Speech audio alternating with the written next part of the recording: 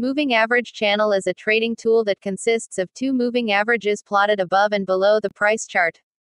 These moving averages form a channel that visually represents the range within which the price is expected to fluctuate. The distance between the moving averages determines the width of the channel. Calculation: moving average channel is calculated by plotting two moving averages on a price chart.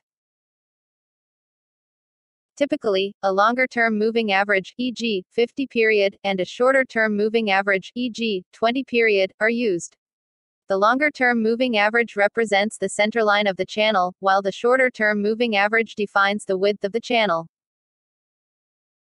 Purpose: the purpose of moving average channel in stock market analysis is to identify potential support and resistance levels, as well as to visualize the current trend and its volatility.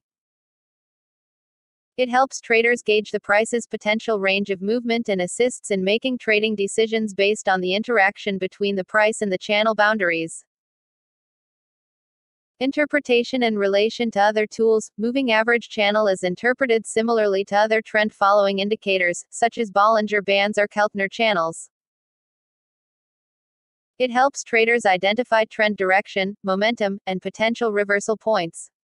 Additionally, it can be used in conjunction with other technical indicators like MACD, RSI, or volume indicators to confirm trading signals.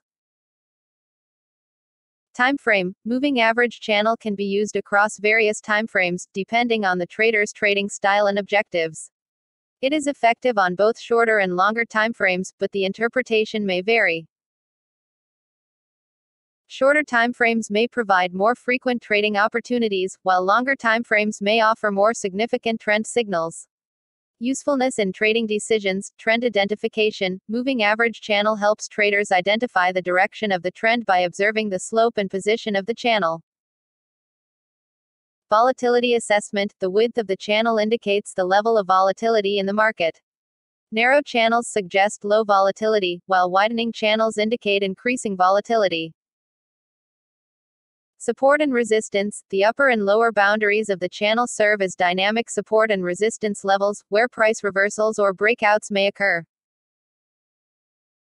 Use with other technical indicators: moving average channel can be used in conjunction with other technical indicators to confirm trading signals. For example, a bounce off the lower boundary of the channel combined with bullish divergence on the RSI could signal a potential long entry. Limitations and drawbacks: whipsaws. Like other trend-following indicators, moving average channel may produce false signals during ranging or choppy market conditions, resulting in whipsaws. Lagging nature: moving averages, by nature, lag behind the current price, which may result in delayed signals, especially during fast-moving markets. Dependence on market conditions: moving average channel's effectiveness may vary depending on the prevailing market conditions, and it may not perform well in all market environments. Basic trading strategy: a basic trading strategy using moving average channel may involve trend following: buy when the price bounces off the lower boundary of the channel in an uptrend and sell when it touches the upper boundary in a downtrend. Breakout trading: look for breakouts above or below the channel boundaries as potential entry signals, especially when accompanied by high volume or other confirming indicators. Volatility trading: monitor changes in the width of the channel to gauge volatility levels and adjust position sizing or risk management accordingly. Incorporation into trading approach: traders can incorporate moving average channel into their trading approach by setting up the indicator on their trading platform and adjusting the parameters, e.g., moving average periods, based on their preferences and the market's characteristics.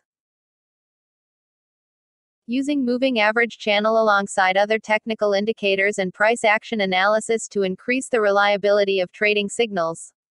Practicing risk management techniques to mitigate potential losses, such as placing stop-loss orders outside the channel boundaries and adjusting position sizes based on volatility levels.